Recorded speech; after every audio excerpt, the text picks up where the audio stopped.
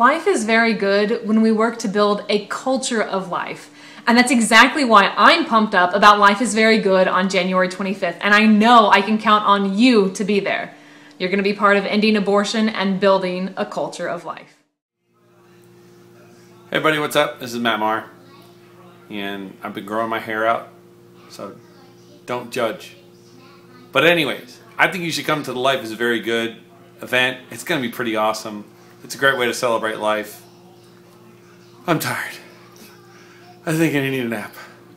I'm walking to DC to get there, so I'm pretty tired. But anyways, you should come. It's going to be a great night at the Patriot Center with yours truly.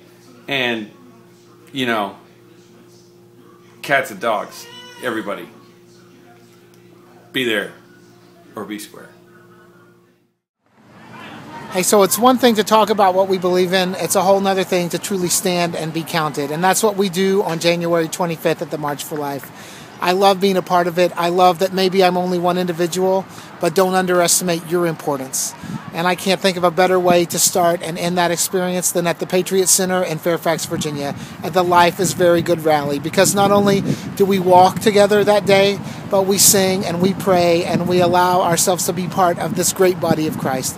And it's worth it to stand, and it's worth it to be counted, and it's worth it to let the world know life is worth it, and life is very good. I'll see you there. I'm Steve Angrisano. I'm going to be there. I want to see you there too.